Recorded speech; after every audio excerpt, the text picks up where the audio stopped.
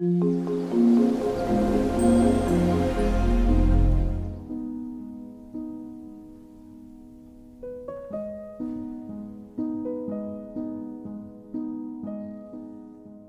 everyone, and welcome to this week's Dandelion lesson here on Patreon.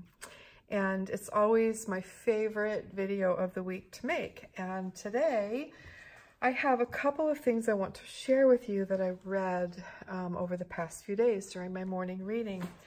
And they're both from Mary Oliver. And they both, so I randomly select poems. I use a random number generator, and I use that to select the page that I turn to. And the first one, this was, I think, Monday, was from a book called Felicity, and the poem is called Storage, and I'm going to read it to you. Storage. When I moved from one house to another, there were many things I had no room for. What does one do? I rented a storage space, and I filled it. Years passed. Occasionally, I went there and looked in, but nothing happened, not a single twinge of the heart. As I grew older, the things I cared about grew fewer, but were more important. So one day, I undid the lock and I called the trash man. He took everything. I felt like the little donkey when his burden is finally lifted. Things. Burn them. Make a beautiful fire. More room in your heart for love, for the trees, for the birds who own nothing, the reason they can fly. Whew. So, the first thing I thought of when I read this poem is my friend Lisa, who is here with us on Patreon, and I've been getting to know her over the past couple of months, and I feel so connected to her in many ways. And she has recently made a big move and has been talking about, we've been talking about things just like this, and that was the first thing I thought about. But then I also thought about myself and my lifelong habit of being a pack rat. And I don't mean in a really tremendous way, but like I don't have a lot of clothing or jewelry or things like that, but I have an awful lot of books. And you know what? It's just going to stay that way. I'm a book person, and I'm always going to be surrounded by books. But I also have far too many art supplies, and I've gone through them at times and made boxes to donate to either high school students that might need things, or, different organizations, or I've just sent things to other people that I didn't feel a need for anymore, but I just keep collecting them, and I think part of that is because it's my job, and I feel like I want to share beautiful things with people. It's just my nature. I just can't wait to try all the colors, right? So that's another thing. But I think the thing that is most prevalent in my mind is my basement, because in my basement, there's just a lot of boxes that I haven't looked in for 25, 30 years. And I'm not kidding. Why do I need to keep those? I feel like it's like always there in the depth of my soul, sort of gnawing at me, that I have all of these things in my basement. It's a very metaphorical situation, isn't it? So, it made me think of that. But for us, I wanted to talk about our supplies, and how much do we really need? And I think my solution for myself at this time is that I'm being very selective about the tools I have on my work table, and then have good storage in my studio to put other things away. And then every now and then I can put the things I'm using away and select new things, so I'm not constantly affronted with, too many choices. So that's my best situation that I can think of for now, is to do it that way, because I don't think, and there are some things I can certainly go through and give away. But I don't think I'm the kind of person that's not going to buy new colors and new brushes and new paper and all of those things as I learn about them. I just think it's the nature of what I do. It's part of my work. And so I can certainly be more judgmental, I don't know what the right, selective. I can be more selective about what I do purchase new, and I can be more mindful of using up what I have. But I thought it was an interesting thing to think about with our creative practice.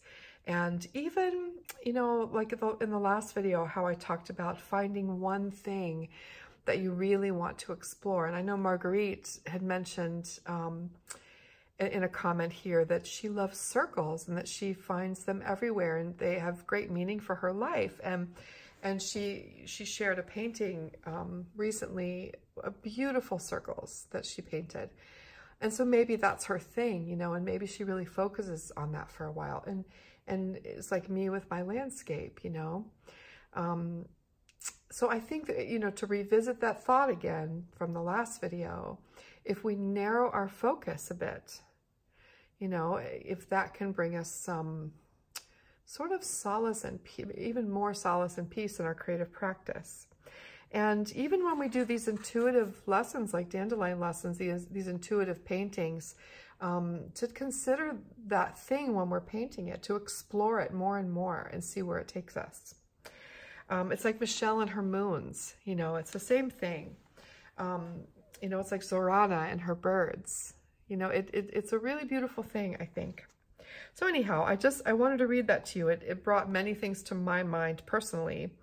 And I just thought it was a poem worth sharing. So that's from Felicity. And then let's see here. This next one is from a book called White Pine.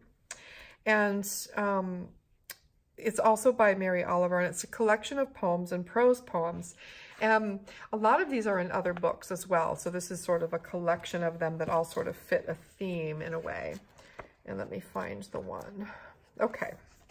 It's called Yes, No. And this poem, when I read it, it's something, the gist of it is something I think about often. And I'll talk more about that later. So it's called Yes, No, with exclamation points. How necessary it is to have opinions. I think the spotted trout lilies are satisfied, standing a few inches above the earth. I think serenity is not something you just find in the world like a plum tree holding up its white petals. The violets along the river are opening their blue faces like small, dark lanterns. The green mosses, being so many, are as good as brawny. How important it is to walk along, not in haste, but slowly, looking at everything and calling out, yes, no. The swan, for all his pomp, his robes of glass and petals, wants only to be allowed to live on the nameless pond. The catbrier is without fault. The water thrushes down among the sloppy rocks are going crazy with happiness. Imagination is better than a sharp instrument. To pay attention, this is our endless and proper work. So I'm going to read this poem again to you, and this time I want you to really think about the imagery that she's sharing with us, about the plum tree, and the images that come in our mind, the violets with their blue faces like small dark lanterns, the green mosses, the swans with his robes of glass and petals. And then how she's sort of using personification when she talks about creatures and things in the natural world, and how we as humans do that. You know, think about, you know, when we feel energies from trees and we personify them, right? We give them emotional qualities and human quote unquote qualities. And I often wonder, you know, I mean, how do we know, right? How do we know that a stone doesn't have feelings, right? How do we know? Well, we don't know. We don't know what birds are thinking or how much love a chipmunk has for her babies. We have no way of knowing that. And why do we need to, right? But it's so interesting how she talks about the necessity of having opinions. It's a very human thing to have opinions. So there's many levels to this poem that affect me. But what I want you to focus on mostly is the imagery that's held within it. Yes, no. How necessary it is to have opinions.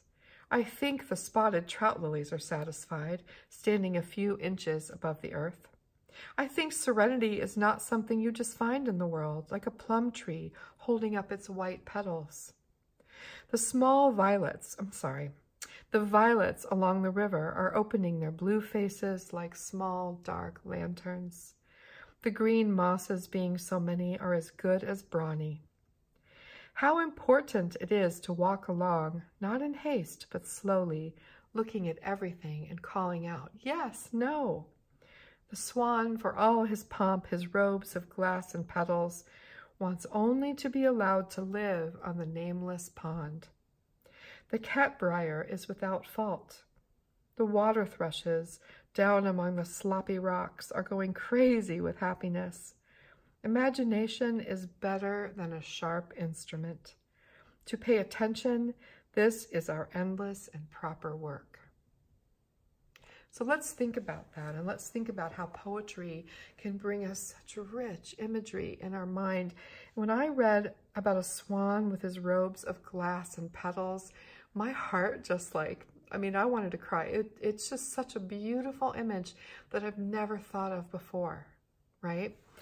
And poetry can do that. So if you're not a reader of poetry in a regular way, gosh, I suggest it. Start with Mary Oliver. It's just so rich, and it's so, we can enter it so easily. It's not difficult. It's like some poetry you can read and you just don't get it, right?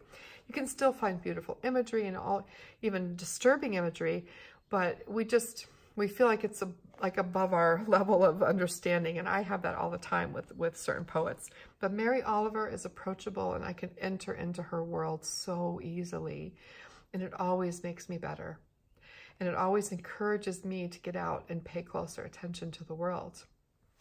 So I'm hoping that you'll make reading poetry a regular practice, because the imagery in our minds that it creates is so rich and valuable. And I can just see trying to paint a swan thinking of his robe of glass and petals, right? It's just beautiful. But the very last line, or the very last two, imagination is better than a sharp instrument. To pay attention, this is our endless and proper work. If we don't forget that, we will go far. Okay? So just some thoughts for today. And I don't know, was there one in here too? No, that was something different.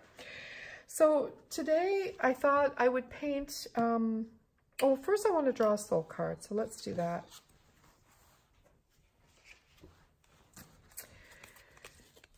And I don't even have to really shuffle them too much, because I have so many and I just grab a different section every day. But it feels good to shuffle a little bit. Ah, animals. Look here. This time, the animal is the one paying attention, and there's a human form inside or within the tree, so giving the tree human qualities. You know, there's this peacefulness, and the animal is so alert. And so you can see that there's a great wind, and the animal is so alert, right? The animal has some knowing, some real alertness here. And I also see a gentle face up here, and I'm not even sure if it's meant to be there, but I see it, like the wind has a face. I get so much from these cards. I love them so much. So there's our soul card for today. And I'm going to, you might notice that I always put crystals on my paper, and I select them and hold them in my hand and just kind of center myself and say a little prayer before I do these. But I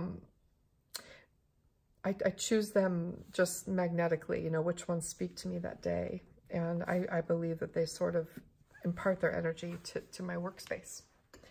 So I have a piece of Fabriano paper because I would like to send this out in the mail to someone as a dandelion lesson. And I have my black velvet silver brush, size 8 pointed round. I really like these. And then I just grabbed my tin of Jasper Stardust paint. So there's a color, you can see that my magnets have fallen off and I need to put them on with better glue. But there are 2 colors from Jasper Stardust that I really, really love. And one of them is called Deep Forest, and it's a forest green, and it's different than anything I've ever used anywhere else. And it's a color that I'm deeply in love with. And so when I ran out, I ordered another pan of it, and then also of the verdigris. There's a color called verdigris.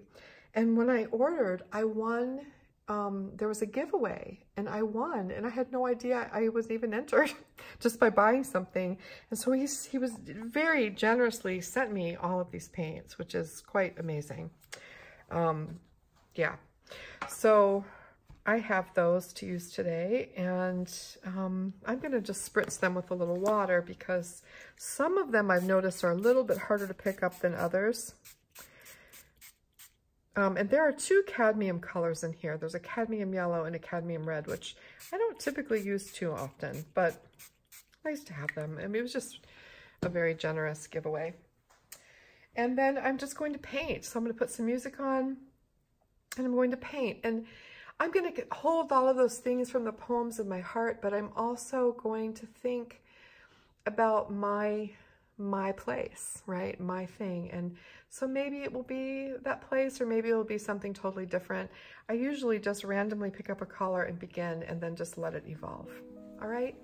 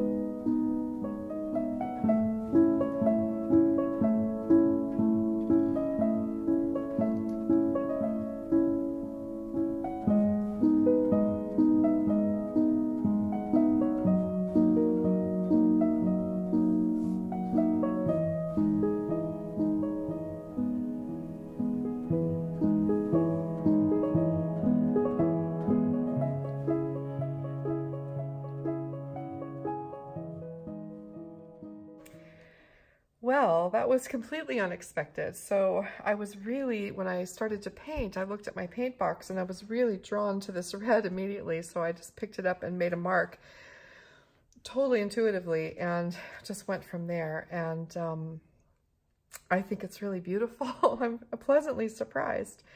So I have no idea where it came from, but I love it. And that's the beautiful thing about this type of painting, this intuitive process-based painting, is that sometimes we just never know what's going to happen, and we are often pleasantly surprised. And I think the only thing that I want to do is I want to add my stamp before I send it out to someone. And I think I'm going to add my monogram.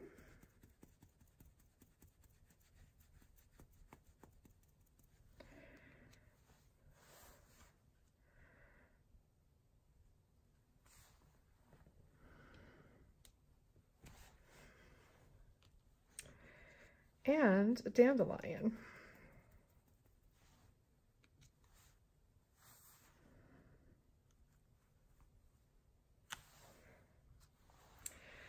There. And I'll write a note on the back and I'll send it up in the mail to someone. And I hope you'll do the same, and I hope you'll share the paintings that you do after this lesson. So that's really all, that's all I have for you today, and I hope the poems were meaningful to you, and I hope that if you're not a daily poetry reader, that you'll consider it. I can't even express the benefits that I receive from opening a book of poems every morning. So I hope you're all having a wonderful day. I hope you have a great rest of your week. I've already actually made all the videos for this week, so you have lots to do. And I will be back next week. Tomorrow I'm with my granddaughter, and then over the weekend we kind of have a busy schedule. So I just wanted to get my videos done early in the week, so I was sure they would be done in a timely way and of good quality. And I hope you're enjoying the color lessons. I'm really enjoying them, and the Daylily project. And I can't wait to see what you all do with those too. All right, everyone, thank you so very much for being here. And any questions, just ask. Take care.